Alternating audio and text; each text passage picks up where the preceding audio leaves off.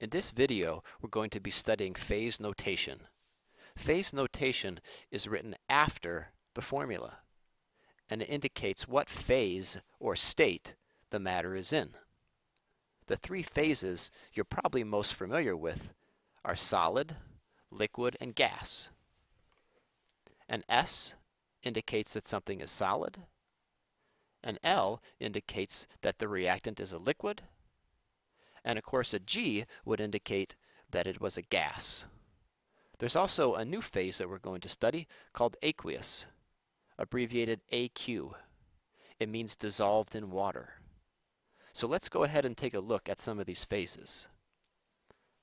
This is water existing as a liquid, something you're all very familiar with already. Now let's take a look at copper 2 sulfate.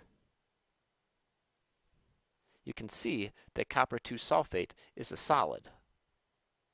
That's why we've written S as the phase notation. Now let's take this copper 2 sulfate that's a solid and let's put it in the liquid water.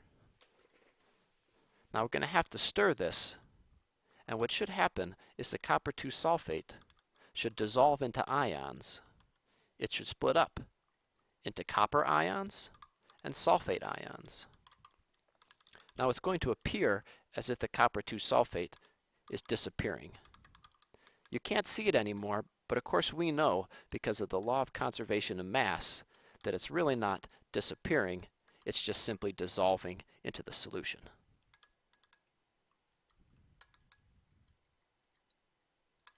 So now the copper 2 sulfate has dissolved. Anytime something's dissolved in water, the phase notation is AQ. That's a brief overview of phase notation.